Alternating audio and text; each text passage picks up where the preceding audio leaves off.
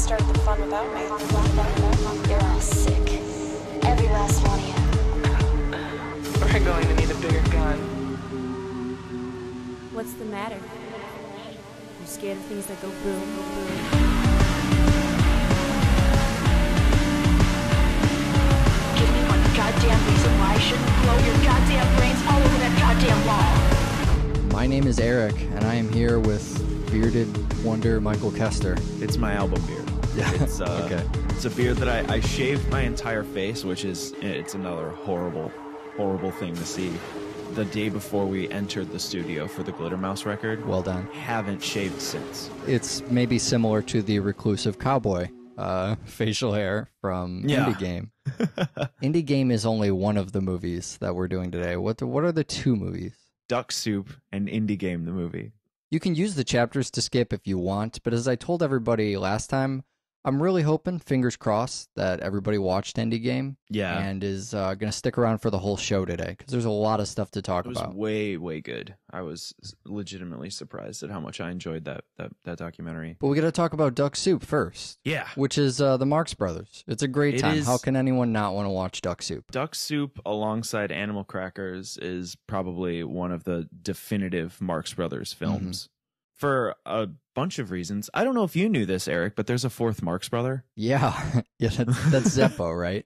Yeah. I believe at one point there was even a fifth Marx Brother. This is there was, thanks to the credits. That was my first question. I'm watching this, and the four Marx Brothers in. Yeah, all four of them. So, as of course we see this, and I'm shouting at the TV, who is the fourth Marx Brother? The credits come up and tell me who the four Marx Brothers are. In typical 30s film fashion. Very good job, Duck Soup. Also, though, I don't want to get off on a huge thing about this, but seeing this movie in HD, Yeah. you have to understand. So my usual Marx Brothers experience in Chicago, there's a thing called Movies in the Park, Right. and it happens, during the summer. It's at a few different parks, yeah. Yeah, it's all over the place, and they just show movies on a big screen, projected in the park. Yeah. Grant Park is usually where I see the Marx Right. Brothers stuff. Yeah, they just did Scott Pilgrim in Wicker Park last year. Oh, did they really? Yeah. Oh, I had no idea. That's great. Yeah, but I mean, so Grant Park, if you don't live in Chicago or you've never been to Chicago, it's the big one downtown. It's the touristy, Right. It's where Lollapalooza happens. Exactly. So it's huge. It's like watching this movie in an arena. Mm-hmm. So seeing it in a home theater in HD, painted mustache and eyebrows and all, I mean, it's a lot different. It really is. Oh, yeah. It's not the usual, wow, HD is, it's more resolution and it feels, the explosions are bigger.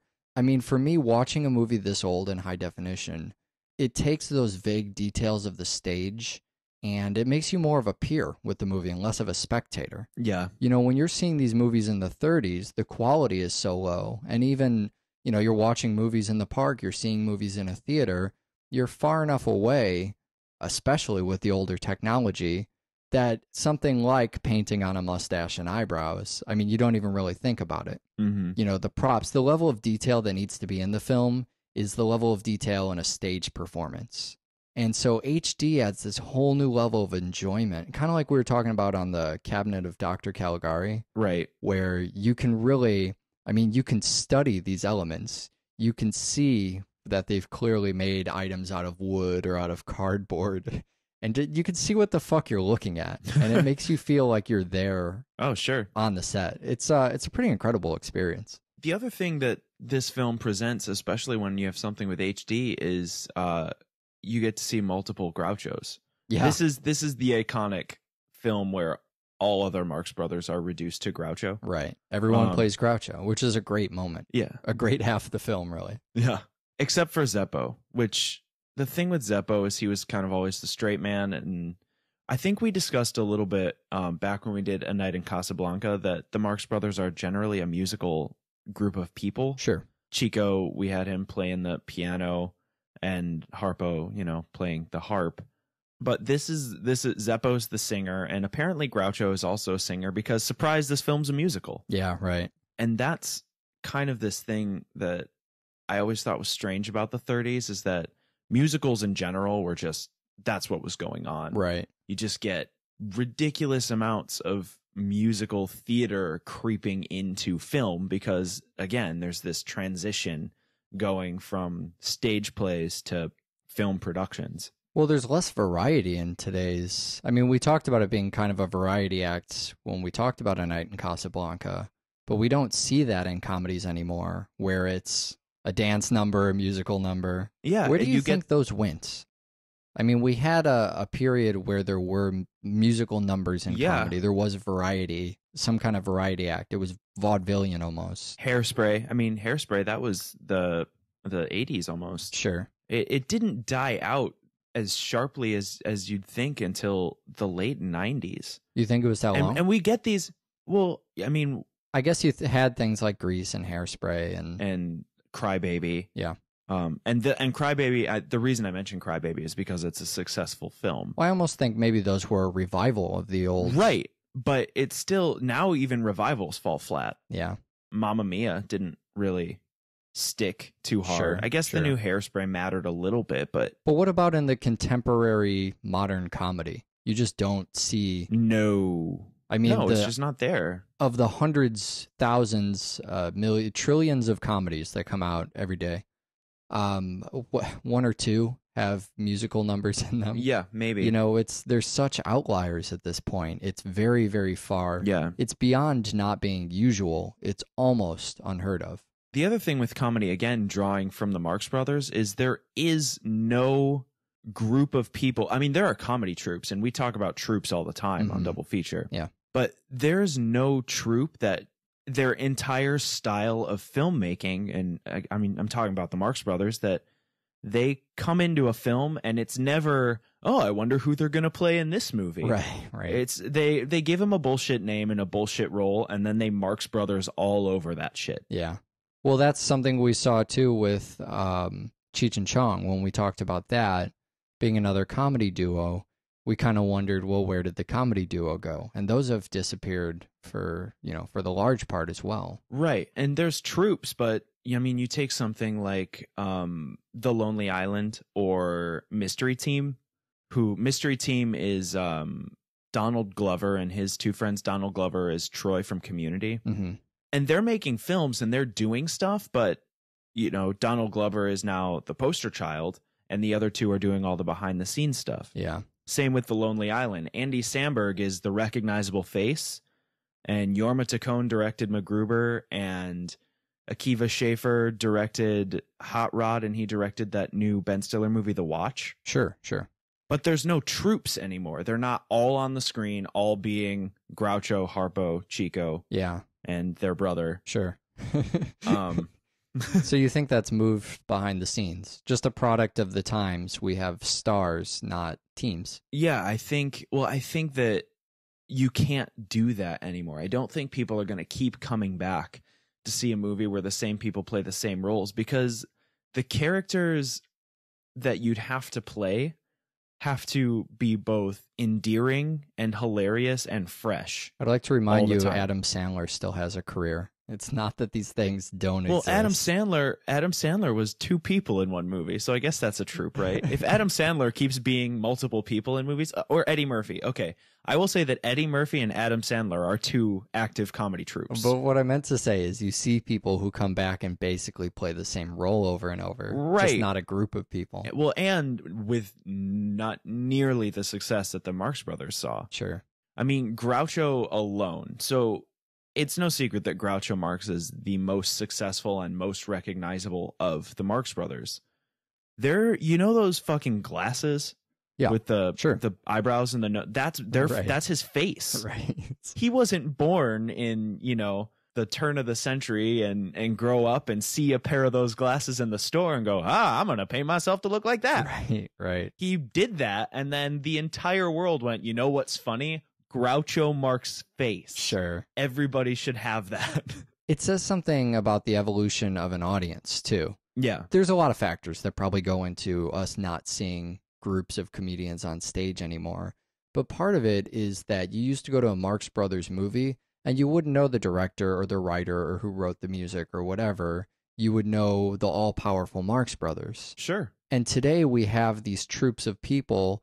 Most of the troupe is behind the scenes because I think the audience has evolved to a point where they know a lot more about filmmaking. Yeah. They know a lot more about, who directs a movie and who writes a movie, who's involved in production roles. Well, and I also think that in today's filmmaking industry, the people behind the scenes are making a lot more of the movie than Right. the people in front of the cameras. I mean, if you take them again, Marx Brothers are a perfect example. They made those movies. Yeah. Even if they didn't necessarily write the dialogue, they didn't direct the movie, they didn't block the scenes. But you can't tell me Groucho didn't walk on stage and do whatever the hell he wanted. Sure. And everybody was like, this is great. This is how Groucho is. Yeah, they love to see him do that. I think he's very well deserving Oh. of the recognition he gets too. I think that if you look at the evolution of film since Groucho Marx, and you look at the names who have all come out and honestly said that their inspiration for Sure. comedy is Groucho Right. Marx, it's everybody who's ever made you laugh in the history of time. Well, he did this amazing thing with an audience where when he's on screen, I mean, he's the comedian, but he's also the sharpest guy. Yeah. And you don't see that a lot with people who are very well known for, they're buffoons. They're the clown. That's Mhm. the Sure. role of the comedian. And Groucho had this ability to come into a world of straight men and make the entire world of normal people look like the ones who are fools. Yeah, absolutely. There isn't a single person that he's bested by. No one can make a fool. Even when, so he's in the sidecar or whatever, that's kind of the gag that's Sure. played on him over and over. He gets left behind and he still has a quick, quip about it. He's completely unfazed. Yeah, he's never downed by somebody else's comedic gesture. He's just, okay, that happened, moving on. Yeah, right. It's interesting seeing how a cast can play in a room with Groucho Marx. How do you mean? Because, well, I mean, if you, again, going back to whatever script may have been written, Hmm. I imagine that Groucho Marx walks onto a scene, starts talking, and the director has to go, that's enough, Groucho. They need to Right. they need to give their line. Because it seems like he comes in and just like a freight Tramples. train. Yeah. Yeah, he just has so much to say, and it's just to himself, but he's just working these other characters into the ground, Right. doing this one-upsmanship on himself. Not to say there isn't a great credit due to the people who can maintain a straight face around him. Oh, no, that I can't. I couldn't ever. Yeah. Our leading lady in this film, her ability to interact with him at all and still carry on like she's in a really serious drama. Right. I mean, that allows him he gets the spotlight, but, a big credit's also due to the people around him who can look at the funniest man in show business right now and not just crack up the entire time. Well, and that's the kind of thing that's important when you're trying to make a fucking movie out of the Marx Brothers, is you need a group of other actors that will make a movie, that won't just step out of the light and let them Right. do whatever it is they're fucking doing. Yeah, because they're the backdrop, but they're, when you think about the idea of a supporting player in a movie, which has always Yeah. been kind of a crazy idea to me, but I think here is really apt. Your job showing up on the film is to let the Marx Brothers be the Marx Brothers and have the spotlight.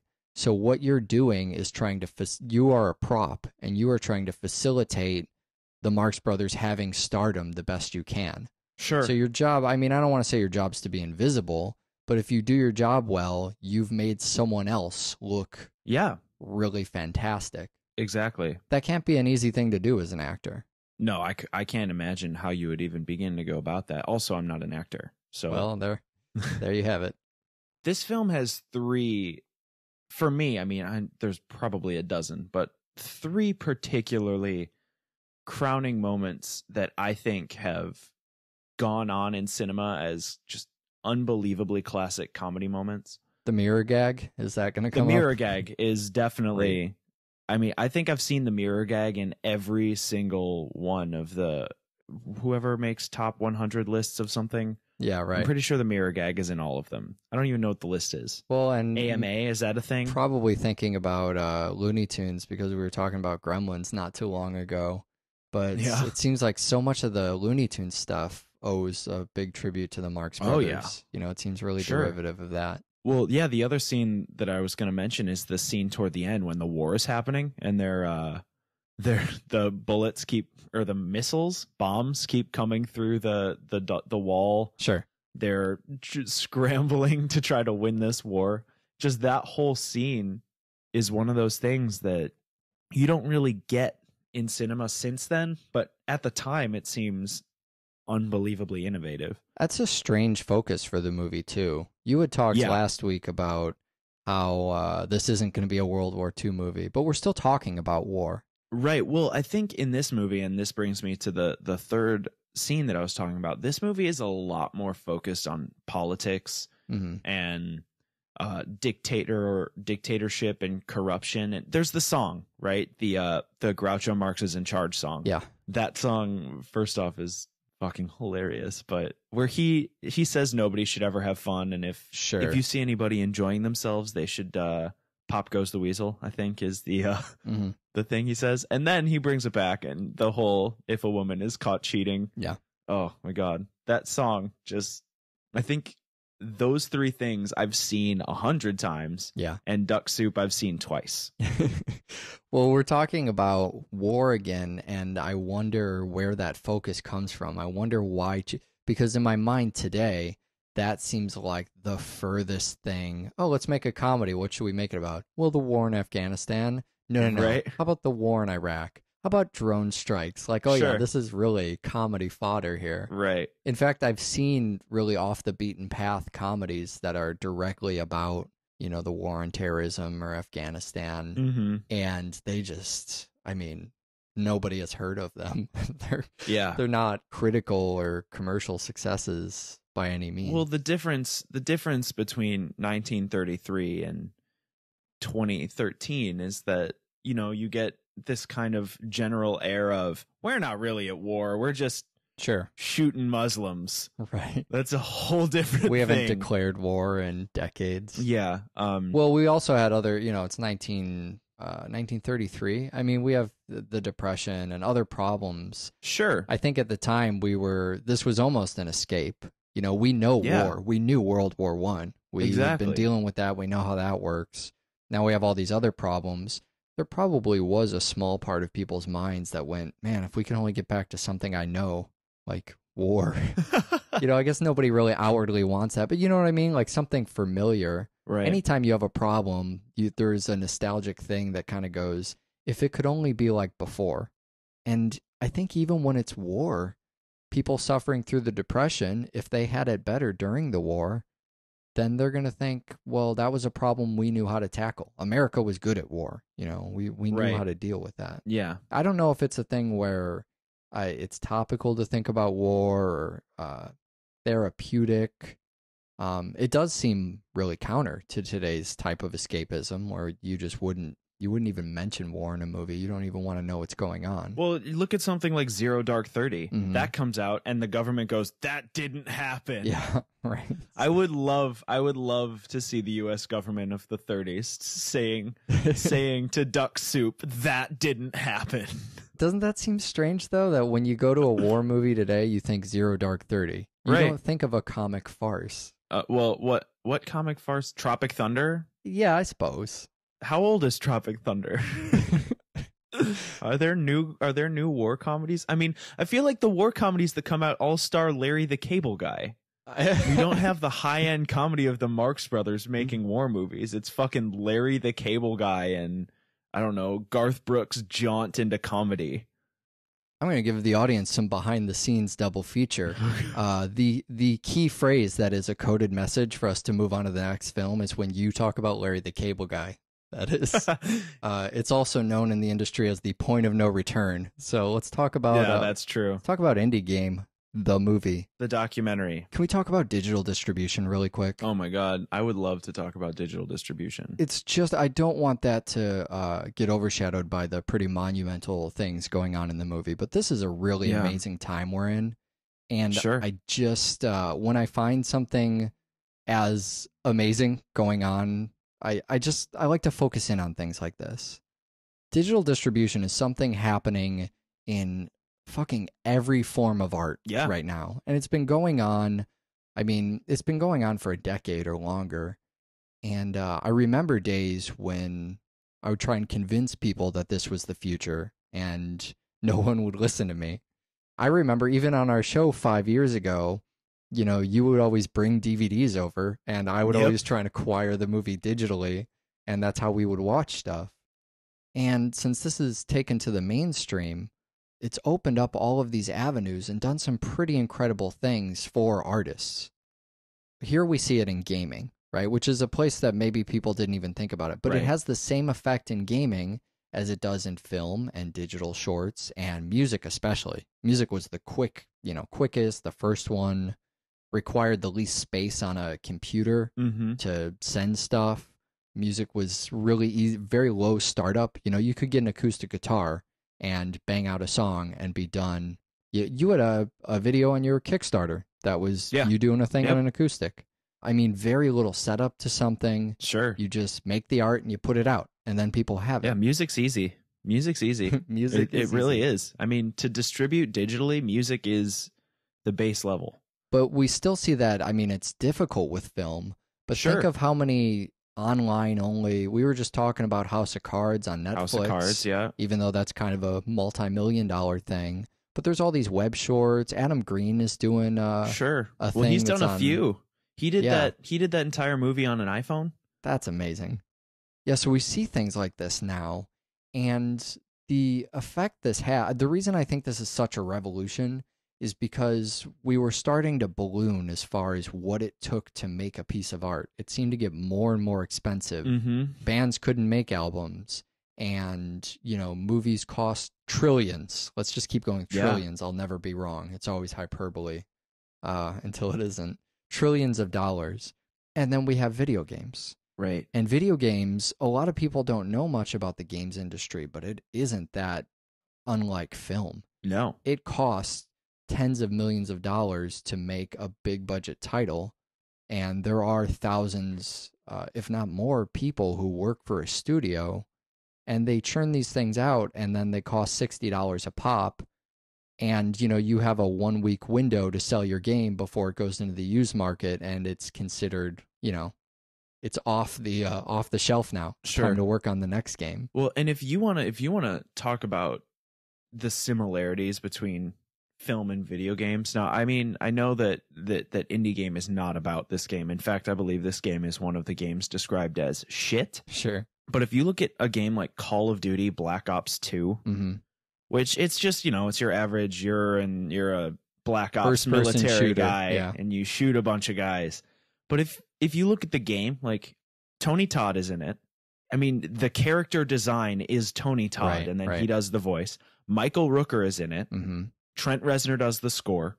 Does the theme. Yeah, the theme, Let's get sorry. our Reznor accurate here. Does the theme. I mean, how much more like a film can you be? The difference is that this film has a controller. Yeah, right. Well, I'm going back through Mass Effect 2 right now. It's like my 90th playthrough of this thing. Ron Perlman, right? Oh, Ron No, Perlman that's, is Fallout. Is Fallout. But right. Mass Effect 2 has Martin Sheen in it. The Right. fucking president That's from right. the West Wing. I mean, it has a lot of actors in it. Seth Green is in it. I could rattle off a whole list of people, but you're right. They're huge productions now. They have actors. They try and be as huge and epic as possible. But that's also a problem. Yeah. It's also, that's something we've seen with movies where they try and get bigger and bigger and lose their sense of personality. Right. And I feel that's a lot of what indie game is about is, all right, we're just making, I mean, with the exception of that one interview you referenced, no one even really talks about the big games. Right. This is all about the independent development. Because as you're seeing prior to digital distribution, all of these giant studios have to have giant publishers, and they have to appeal to all these game stores, and they have to appeal to wider and wider demographics to make back the money. And then you see franchises. I mean, Final Fantasy is in its 19th iteration or something. Right. Call of Duty has Modern Warfare and Black Ops, and that's after it moved out of World War II. And Assassin's Creed makes a new game every 8 months. Right. And they do this and have these terrible rehashed sequels that are so unoriginal because the property sells. Sure. And these companies are desperately just trying to make enough money to pay for the giant bloated things they've created. Yeah, I mean, we're talking at this point, we're talking about, Jason 7, right? Yeah. Jason Yeah. 8. Yeah. We're talking about that last Jason movie did really well. Make another one. Put more Jason in it. What digital distribution allows people to do is have tiny teams again, because it takes out that middleman who was, intervening creatively.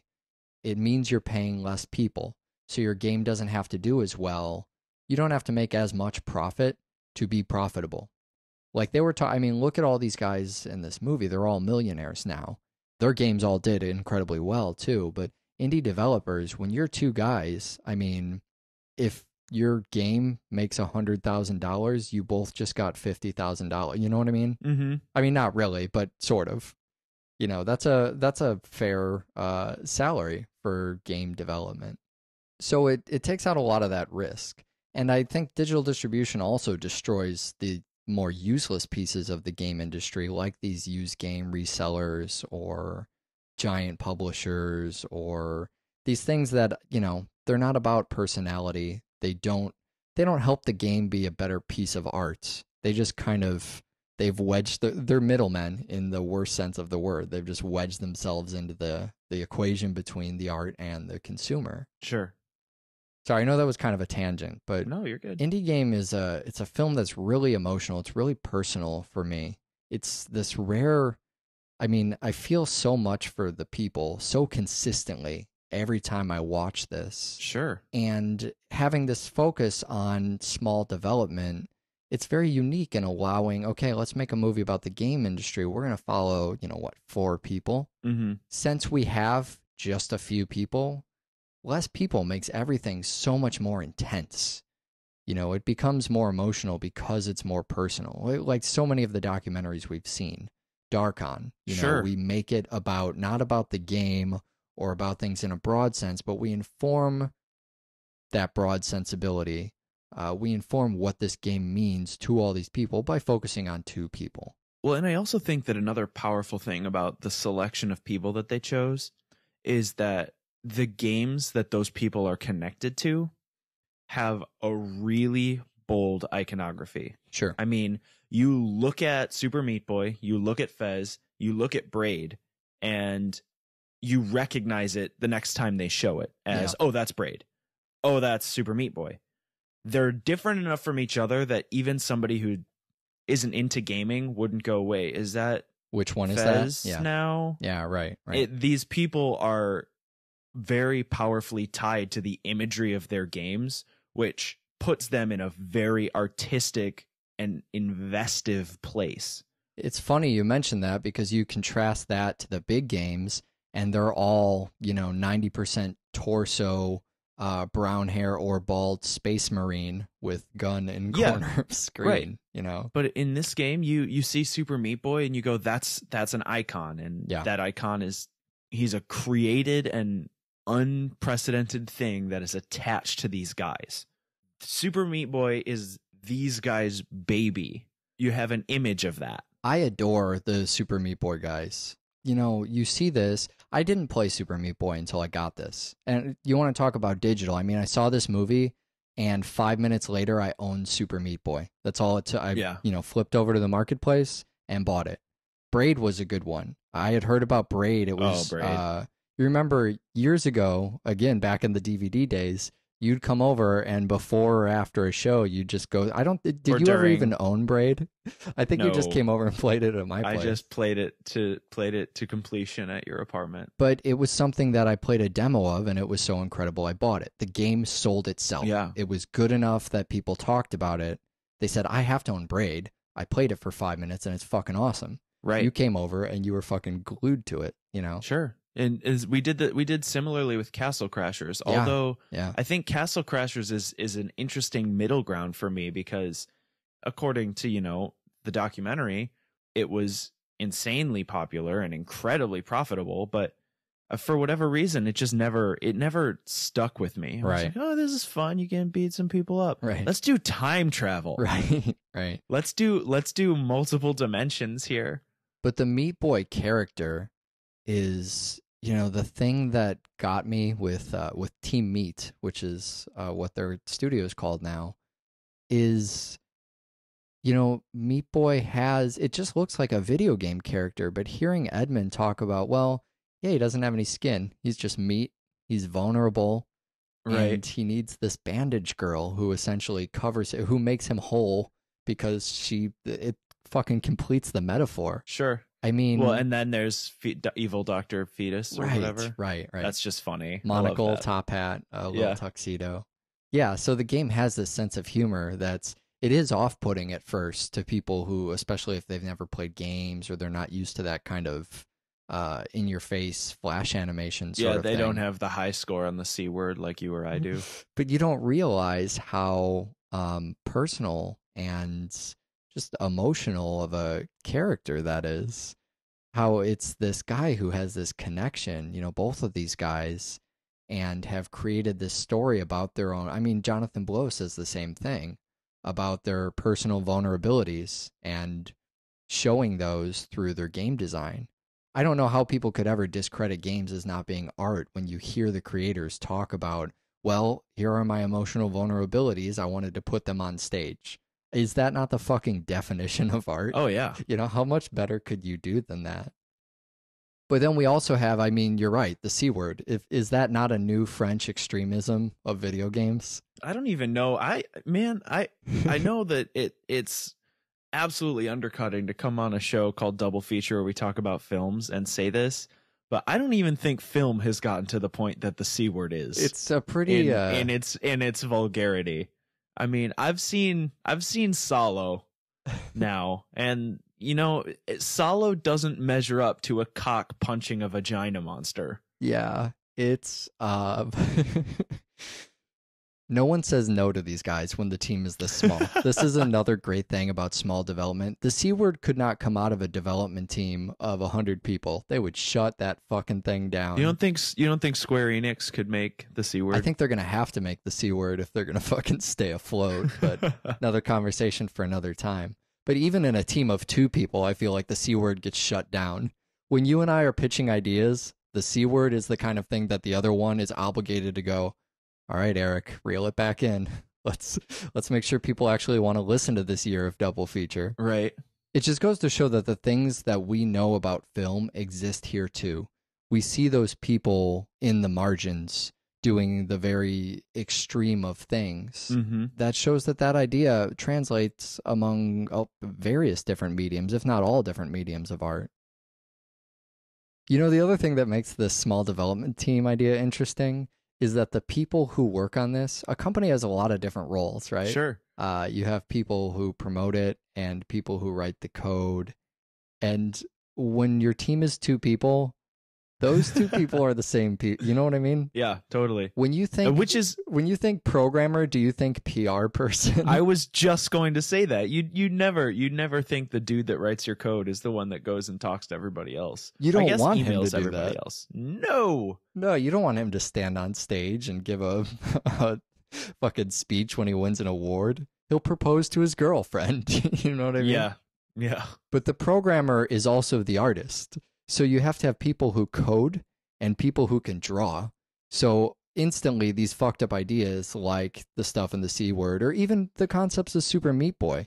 When you play Super Meat Boy, you bleed all over the fucking place. Yeah. And the best thing is when you die, your blood doesn't go away. So as you fail the puzzles, graphically you can see on the screen where you fucked up and how long you've been trying to beat this puzzle. Because you're bleeding all over the fucking place. The whole screen starts turning red with your failures.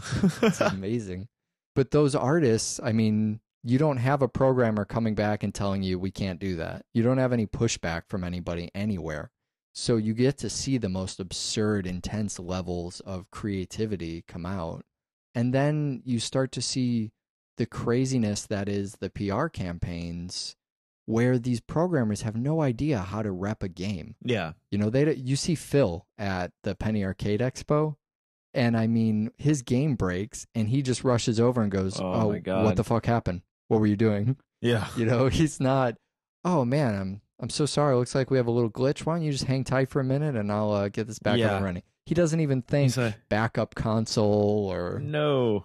He's just immediately, oh, of course. Yeah, first. Yeah, game-breaking glitch. You know what? Just try it again. It's fine. Yeah, right. Oh, God, we're fucked. We're fucked. I need a key. Give me a key. Give me a gun. I need to kill myself. I know. We are fucked. No, just get away from here. That's why you get characters like him, you know, characters like Phil, because they have to do all these or Jonathan Blow's another amazing one. The fact that you talk about his game and it's like Beetlejuice. Yeah. He just appears on the form. Right. And he's talking in the movie about it being very addictive, but you know, anytime anybody would start talking about Braid, Jonathan Blow shows up. So you have this developer instantly in your comment thread. Right. You keep the artist away from the audience. You don't want the two to talk. You want to control the access. Phil's an interesting one because, I mean, everybody hates on Phil when you look at these reviews. Right. You're looking at Fez, and what do people say? You know, oh, it's vaporware. When is this coming out? What the fuck happened to Fez? Yeah. And, I mean, that's how I feel about Double Feature, like about not reading our reviews. Yeah. Right. It's just, I mean, you know, an audience like that, you don't think about that when you go to type that in a comment box that someone might read it.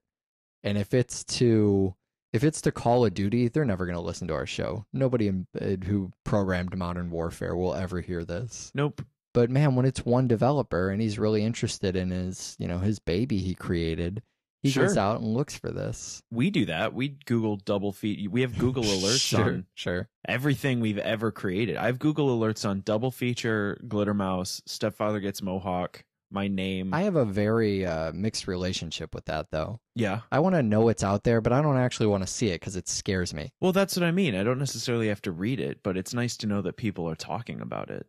Doesn't it make you feel vulnerable, though? I mean, if I cared that it made me feel vulnerable, man, I wouldn't come on here for an hour a week and get shit wrong about Ghostbusters. See, I still would. That's the predicament I'm in. I'm so fucking fragile and easy to upset and, you know, have my heart broken, and I'm still going to come on here and do this. I just feel like it just calls to me. I have to do it. And then people say something bad about our schedule. And I mean, you've been in production meetings with me. Every decision I have to question, and I go, will people like that? Yeah, I mean, I'm afraid people won't like us, Michael. We should find out who our most avid listeners are and just get them on speed dial for the production meetings. Would this be okay? But that's the thing. I want my art in a vacuum. I don't want to listen to those people. Right, exactly. Real-time feedback fucking kills me. Because how do you not let it influence you? Sure. I mean, we have these meetings, and that's all it takes is for you to go, no, fuck it, it's our show. We want to do this. Well, why don't we just do this thing? We always feel like we have to rage against the audience. And sure. No, we're going to have our video game documentary on here. And really, most people probably don't give a fuck. But one person will write me and be like, "Meh, video games are stupid." And I'll be upset all day. I won't know what to do. Did I do the wrong thing? Did I make something bad? Yeah. You start listening too much to that outside audience and your vision goes away. You no longer have one person, one vision. An idea we see all over indie game, but also something we've talked about so many times with movies. We like small development team, like we like director who does everything. Yeah. Because you get to see one person's crazy vision without being diluted, without, I mean, what's the thing he talks about, having the sharp corners sanded down? Right. Which is something you see when you have to think about mass appeal. You gotta be afraid, oh, well, this might work for some people, but will it work for everyone? And you make a less intense piece of art. You make something that's more commercially accessible and therefore has less to say and is less interesting. Mm-hmm. We rag on the films that win these big awards all the time for, you know, is this really anybody's favorite movie? Sure. You'll see movies that win awards and go, yeah, okay, it's good. I give it a pass rather than a fail. But is anybody going to buy it and take it home and fucking hug it and watch it when they're down and it's going to be an important piece of art that got them through a hard time? Right. Or is it just a movie that everybody kind of agrees with? That everybody goes, yeah, I mean, that's better than it was worse. Yeah. And when you appeal to a wide audience, you do that. Yeah, well, that's when we start getting into the lowest common denominator. Yeah. You've got to appeal to everybody and make a game that everybody can unanimously agree isn't bad. It's interesting because when I showed Indie Game, or rather I mentioned Indie Game to a friend who watched it, Mm-hmm. and he came back to me saying, "Oh, I can't believe the guy said that Modern Warfare was shit." And I'm like, well, dude, he doesn't like it. Yeah. I understand that you like Modern Warfare, but it's his opinion to think it's shit. He's like, well, I mean, I'm not saying he's not allowed to think it's shit, but I mean, everybody admits that it's at least a pretty good game, right? Right. I was like, well, no, not everybody. Not that guy. That guy doesn't like that game. He's like, well, but that it's shit? I mean, come on, look at it. It's not shit. He might not like it, but it's not shit. Well, we'll come on here and we'll talk crap about it. We'll both play it. Yeah. You know, it's the sort of thing. I mean, we've gotten so good at just enjoying all art everywhere forever for any Right. reason we can find. But you still see these really great creative ideas come from the smaller places. Even if they don't have mass appeal, they think about things that, you know, the moment where he's describing in Super Meat Boy, teaching yourself. Yeah. And it's so true that, you know, we put a level early in the game so you kind of know about the run and jump mechanic. And then later I wanted to double check and make sure everybody, you know, is still on board with that or didn't skip it or whatever.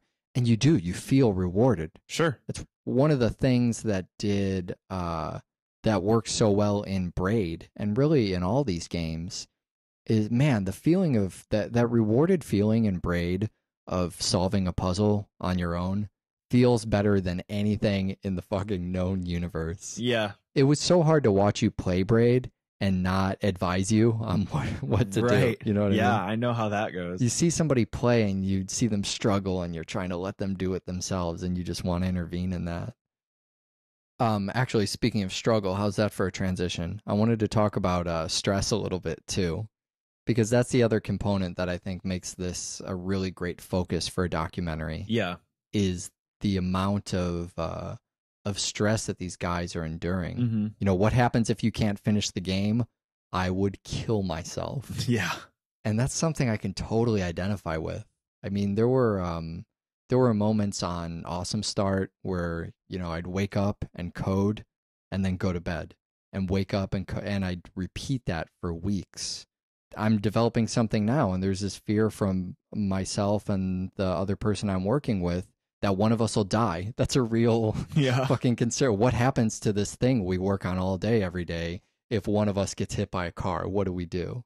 You look at Phil. I mean, his partner leaves and there's huge turmoil. Mm-hmm. He would probably say at moments in this film that 100% of his problems in life is that his old partner won't sign.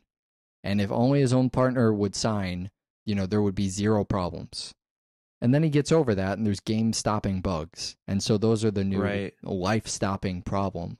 But it causes a lot of turmoil and it makes you an insane person. It makes you anxiety-ridden. Sure. That comes with a small team with doing all these jobs. You can immediately see the point of failure everywhere. Mm-hmm. It's like you were talking about with the Kickstarter thing. Having all this time, you know, we'll make movies for people. We'll make TV shows for people. Yeah. Because we have the time, and that's, I mean, as far as our resources go, that's the one that's plentiful. Yeah. So you see that with small development teams is, okay, we don't have a lot of money, but what if we get this done with 2 people? We'll have total creative control. We'll be all over this. We know how to do everything. And then it just takes a fucking ton of time. Yep. Awesome Start was a huge site, and I developed it basically on my own. I had help from a small number of people, and we had a bunch of great interns who did the actual design after I could no longer have enough Mm-hmm. waking, living time to do that on my own too. But then you see all the points of failure, and you go, I'm putting all my eggs into one basket. I'm spending 17 hours a day programming this for months. If it fails, it's not like someone's cutting me a paycheck Right. every week to do this. If it fails, I'm fucked. That's it. But I think it is worth it when you get to the end and you see, I mean, watching people play Super Meat Boy Yeah. and their reactions, Mm-hmm. the way they get pissed off and it's perfect, and seeing Edmund react or seeing Tommy finally smile about it. You know, he's on that Skype call or whatever, and Edmund just can't get any kind of reaction from him. Mm-hmm. And then he watches the YouTube videos of these people playing. There is just no greater satisfaction than your product finally gets in people's hands. It's cool, too, that that's a completely inverse reaction from Fez. They kind of appear similar on the surface, but Meat Boy is about being ridiculously difficult Yeah. and frustrating. And when Phil talks about Fez being a stop and smell the flowers game. Mm-hmm. I always have to remind myself of that because I'm so used to being with these Meat Boy guys and seeing this and how much it's going to frustrate and piss everyone off. And when it does, they're mad and they're creating these angry YouTube videos, but that's kind of the point. Right. And it's sort of amazing and everybody enjoys that and basks in it. Yeah. Those are the moments where I feel for these guys and it really, really gets to me, is seeing, their product gets out there, all this hard work finally pays off. You feel like they've achieved something, but also their game is done. Yeah. So these guys, they have to face a decision. He puts his wife through all this heartache, and there's a lot talking about her, getting a cat and can she live like this? And Right. I remember programming Awesome Start and having trouble with my girlfriend at the time. And God, I can't wait till this is finally done. We had that every time we went through double feature. It's always, we'll go through the production chunks and our girlfriends will be like, what the fuck? Be done with this already. Yeah. And you get done, and in the back of your mind, they can breathe a sigh of relief, but you're gonna get up and do it again soon enough. Yep. We have a website, it's doublefutureshow.com, and an email address that is doublefutureshow@gmail.com. This was completely unintentional. We didn't I really didn't want to mention it at all, but since your Kickstarter went so goddamn well, Indie Game was also funded with a Kickstarter. I don't know if you knew that or not. I didn't know that. Pretty incredible, right? This Yeah. Kickstarter thing, man. Kickstarter works. Yeah, you guys did phenomenally well.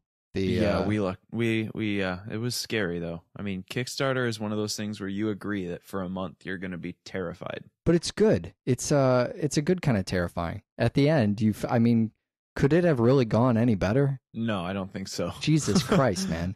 Let me tell you another thing too from the other side of this. Cuz if we haven't made this clear, like I don't have anything to do with Glitter Mouse. Mm-hmm. I did film that video we talked about a while ago. Right. But aside from writing one bass line for you guys once on accident, there's really... so I went on and I played my part. And I decided, all right, I'm going to find out about this Kickstarter thing. I'm going to fucking promote your band. And I went on and I made a pledge. And it's kind of like the eBay thing, man. Like, you get invested. Yeah. Like, what the fuck do I care if you get a bunch of money? But I was still on Kickstarter hitting refresh like every couple hours. Yeah. I was still on there like, oh my God, are they going to make it? Is my pledge going to do something? Like, suddenly you have hundreds of people who've pledged and they're all invested too. Yeah. It gets back to the eBay thing we talked about, where you invest more money than you probably should because now it's your auction and it's your fucking thing you're going to win. I'll show those other guys. We're going to beat this thing. It's amazing the kind of unity you can get behind that. What are we doing next time on the show? Oh man, next time we're gonna do a couple of comedy movies directed by comedians who shouldn't direct films, I think. Great. Actually, no, I think that's probably the wrong way to look at it. 2 comedy movies directed by comedians who should direct more films. Great. I like that better. I don't even know what we're talking about. We're doing Dirty Work, which is directed by Bob Saget, and Pootie Tang, which is directed by the Louis C.K. Oh man, we finally get to talk about Louis C.K. as well. Yeah. I've never seen a Bob Saget directed film. Oh man, Dirty Work stars Norm Macdonald. You're going to have a fucking blast. Awesome. Watch more fucking film. Bye.